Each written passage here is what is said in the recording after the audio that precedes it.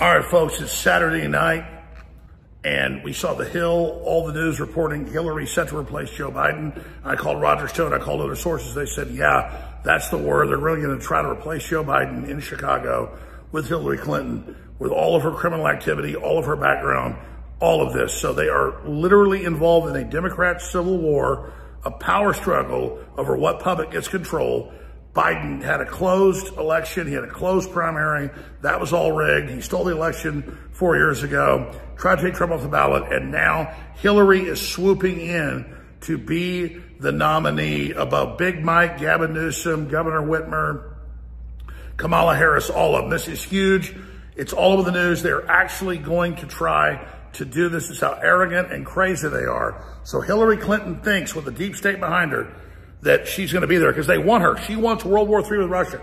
She said that. And Trump says he'll end the war. He talked to Zelensky today. So to stop World War III, we got to get President Trump elected. But that warmongering, evil monster Hillary thinks that she is about to swoop in and last minute be the nominee, and then they try to steal the election. It's not going to work. They're already trying to kill Trump. We're in epic times. Pray for Trump. Pray for America. Pray for the world. And I think Hillary's going to fail again. She was going to be the Madam President. Newsweek printed up all the magazines. She was the president. It's all a lie. Hillary Clinton, you'll never be president. Just like the neocons and the Bushes and all of them, you're done. Your time is over. America's coming together. God bless everybody. I'll be covering this all live at Real Alex Jones on X. Please follow me at Real Alex Jones on X. But pray for America, pray for peace, because this is dangerous. And they tried to kill the next president of the United States. Enough was enough. And I said, let Trumpomania run wild, brother. Let Trumpomania rule again. Let Trumpomania make America great again. All Christians up against the wall. And it felt like I was, in my dream, I felt like I stuck to the wall like on Velcro.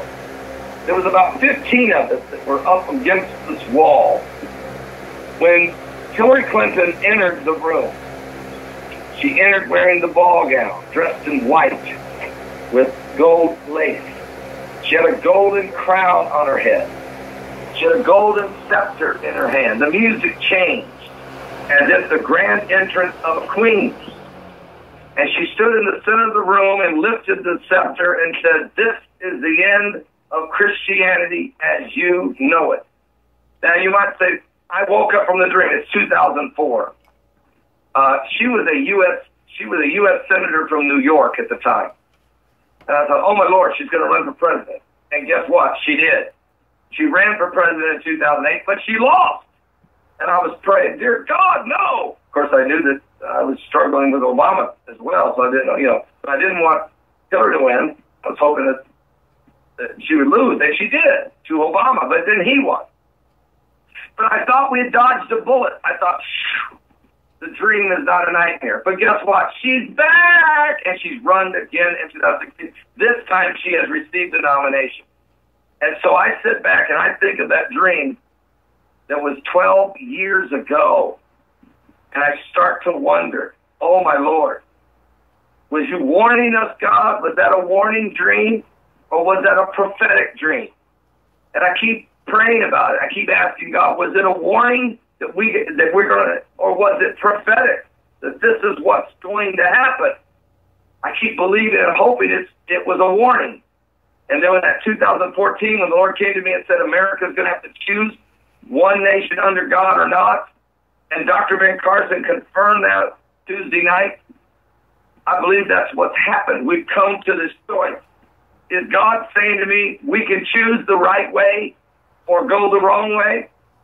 Or was God saying to me, you'll get a choice, but they're going to choose the wrong? I don't know. I don't think that's it. I think it was a warning dream in 2004, and that the choice is now. I think that's why we have the firemen who had the prophetic vision about Trump. It's why D Hale had a prophetic vision from the Lord about Trump standing behind a draped casket in front of him. Trump is walking toward the White House, but in front of him is a coffin with a flag on it. And he, in the dream, in other words, he wins the election, but does he ever get in the White House? D Hale never sees him go into the White House. He sees him walking toward it with a casket in front of him. What does that mean? Will there be a default? Will there be martial law? Will there be something, an assassination or something? Will something take place? This is unbelievable. But I know that there will be a day when this will come very clear. I know that there's a day coming when this will become very clear. But one thing's for sure. We're living in the days that the Bible said would come. We're living in the last day. And there are demon spirits at work. They are principalities. There are powers that are trying to manipulate the minds of the leaders of the world.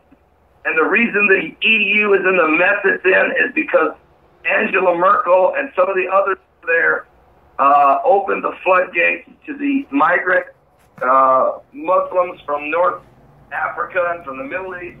A lot of those folks were desperate and needed